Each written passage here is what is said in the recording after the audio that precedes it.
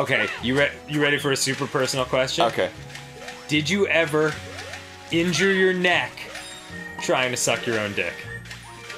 No. But that doesn't mean I didn't try.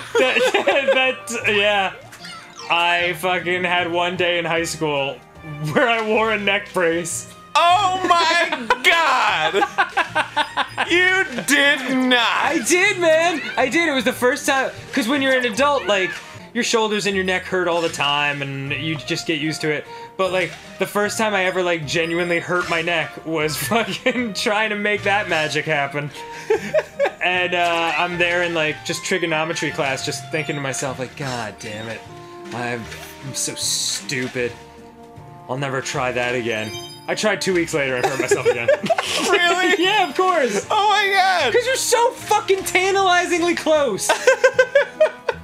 I have no. Usually it's the rib cage that hurts. Oh, that's probably true too. Like if you eliminated your ribs, you'd be able to do it. I feel like every guy must try that at one point in their life, right? Of course. Yeah. Okay. Good.